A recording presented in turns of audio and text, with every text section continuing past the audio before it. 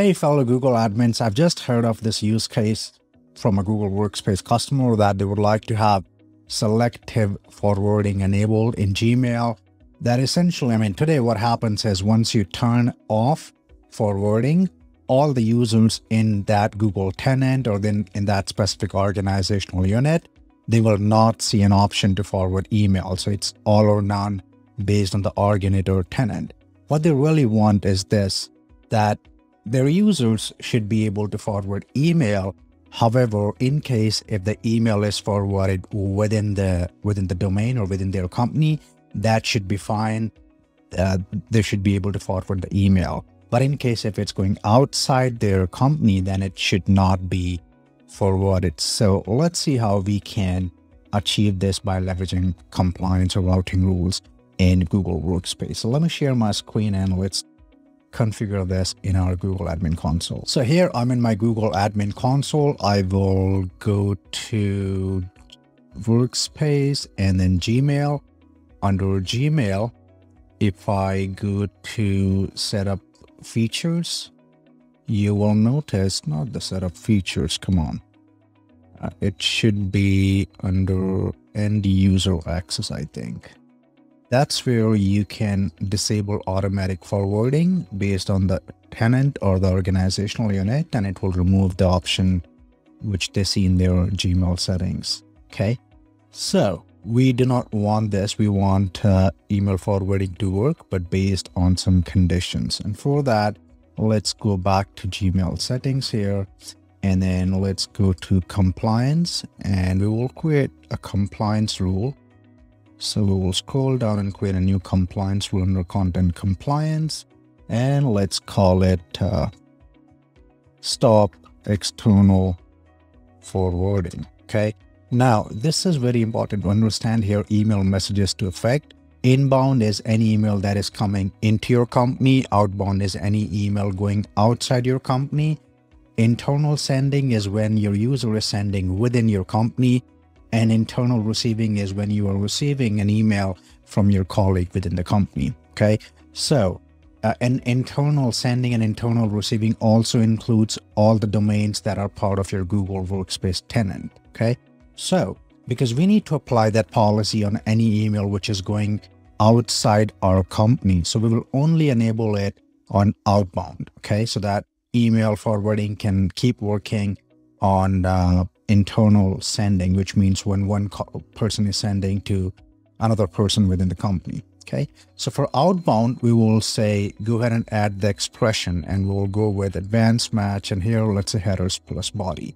Here we need Google scanning engine to look for something that will be available within the email forwarded message. Okay, and there can be a couple of things here. For example, if you look at the forwarded email, I think I have.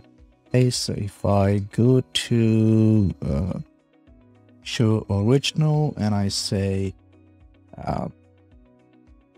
like this FWD, you will have in the subject line when the person is forwarding, but there may be a chance that user may change it to, let's say, reply or something. So we'll skip this one. And we will go for something that I think system adds. So let's look at that. So this should be added by the system itself. So we'll copy this, okay, and we will put it here. Okay, so we are asking Google to look at all the messages which are going outbound, that means outside our company, to check whether this is found in those messages. Okay, and if that's found, then instead of delivering, you can either go to quarantine or reject the message, or you can send it to other recipients by modifying it. In our case, let's reject the message and make it simple and say outside company email forwarding is not allowed. Please contact your IT admin for more information. Okay, and let's save it. After saving it, make sure that it is enabled so that our rule can start detecting and rejecting such emails. So my stop external forwarding rule has been set up. Okay, and it is enabled because I see the disable option here. So now let's do a quick test here. I have John's email box here. John is on the same domain, id.goldyarora.com, and here this is my email or my mailbox, id@goldyarora.com. So I will go ahead and take this email. I'll forward that email to two people here. One would be John. Okay, he's part of my company. So that email should be delivered. It'll to him. And then let's also send it to somebody who is outside that domain.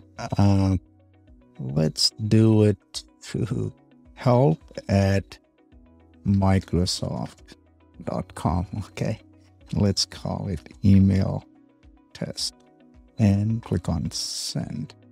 Okay, so that is being sent. And ideally what I'm expecting here is that the email to Microsoft should be bouncing and the email to John should be delivered. Okay, so as you see, we got the